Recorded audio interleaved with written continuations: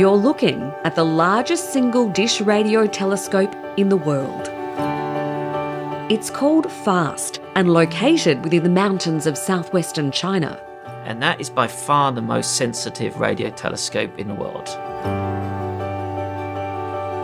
I first went there while they were putting the first few things on the ground, and it was amazing to see how quickly in China you'd come back a year later and the whole dish would be built.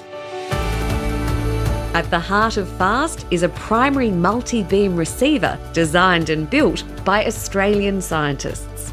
China chose to collaborate with Australia because of our experience with the Parkes Radio Telescope in regional New South Wales. The Parkes Radio Telescope is by far one of the greatest telescopes in the world. It's been upgraded many times, so it keeps getting upgraded. It's not a 60-year-old telescope.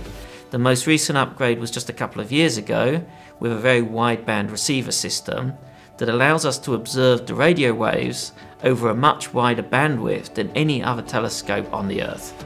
Parkes has special significance to Dr. Shi Dai. His first visit was as an international student. I mean, the second you see the 64-meter big telescope there with wonderful weather, blue sky, I was really shocked. I thought this is the way to do astronomy. He later returned to Australia to complete his PhD under the supervision of George Hobbs, before accepting a teaching position at Western Sydney University, where his research focuses on rapidly spinning neutron stars known as pulsars.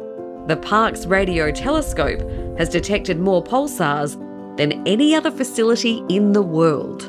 Radio astronomy in Australia is really strong. The experience and expertise here are really sort of the most attractive for a student in China. That's thanks in part to the work of people such as Professor Elaine Sadler. For more than 30 years, Professor Sadler has been at the forefront of research into astrophysics.